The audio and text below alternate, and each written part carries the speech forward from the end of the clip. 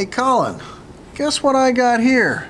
The brand new C4A series strain gauge with advanced sensor technology. It's the 125 SL. All right. And today, I'd like to help you to understand how to bond this gauge properly.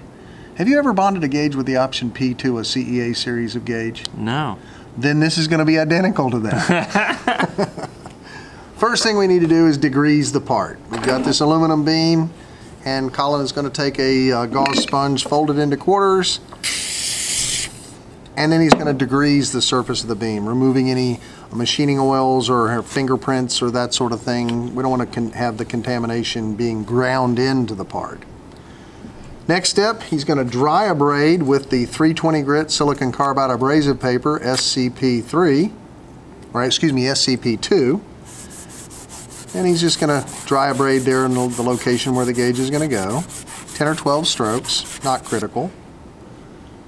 He's now going to take some conditioner A, the mild phosphoric acid solution, and another piece of the 320 grit silicon carbide abrasive paper, and he's going to wet abrade with the conditioner A.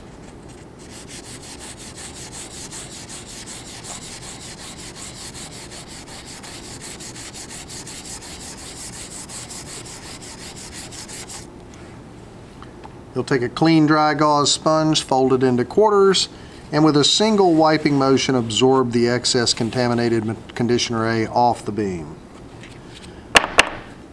Next step will be to take the conditioner A and the 400 grit silicon carbide abrasive paper.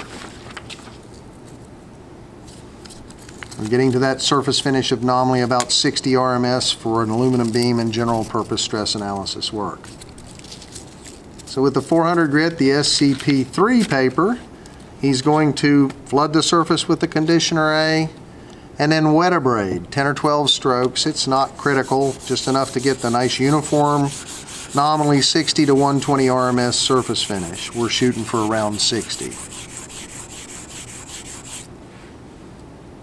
And as we did before, he's going to take a clean dry gauze sponge and absorb the excess contaminated material off of his beam. He's now going to take a cotton tip applicator and scrub with the conditioner A. We've abraded the material, abraded away the oxidization, and now we want to scrub and get away any of the ground-in contaminants, anything that might be on surface contamination. And you notice his cotton tip applicator is turning a little dark. That says it's etching the material. The mild phosphoric acid solution is doing its job. Having completed that scrub with conditioner A, again, with a single wiping motion, he's going to absorb the excess material. And the final step of surface preparation will be to use the neutralizer 5A. Now, we would have burnished an alignment mark here, but this is a demonstration, so we're just going to put the gauge down. Again, neutralizer 5A, the white tip bottle, and he's going to scrub it. This is going to bring the pH to nominally either a neutral or slightly basic, and there's a little bit of mild detergent in it to help wet it to the surface.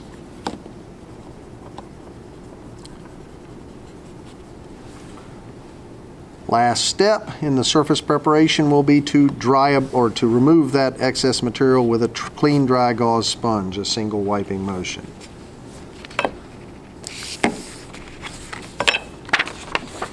Alright, we can set our beam out of harm's way. It's prepared, and we got about 15 to about an hour's worth of time before it begins to oxidize enough where we'd have to redo the surface preparation. He's going to take a clean glass plate, and by the way, that's now a product. We sell the GP2 clear glass plates if you don't have one in your facility. Glass plates make an excellent staging area for your gauge that's unbonded. It's easy to clean, and it's easy to identify if it's dirty. Having done that, he's now going to remove the gauge from its packaging. And remember how we had to pull that wire back a little further? And have to unclip the wire. If not, the gauge is a little bit too close to the wire system. Put back on that just to keep it from flailing out into the middle of everywhere. Now he's going to, with the bonding surface down, there's a shiny side and a dull side. If you look at the back side, it's dull and the shiny side is up. He's going to take some of the PCT 3M tape. Going to throw away the first piece because it might be contaminated.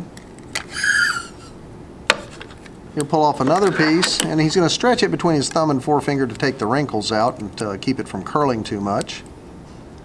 And put 2 handles on either end of the tape. Now, because the gauge is a C2A or has a similar to a C2A construction, the tape is put on almost the same way as we did before with any other standard CEA series gauge. Now, he needs to remove the gauge handling tape from the glass plate at a shallow angle until he's beyond the gauge. He'll now transfer that over to the part.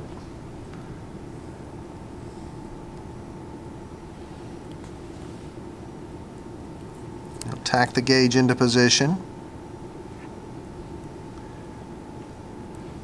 And then again, lifting at a shallow angle, he'll expose the bonding surface of that gauge, lifting at a shallow angle until he's past the gauge.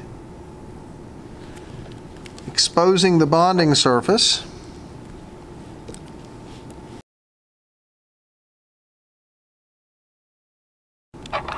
Exposing the bonding surface.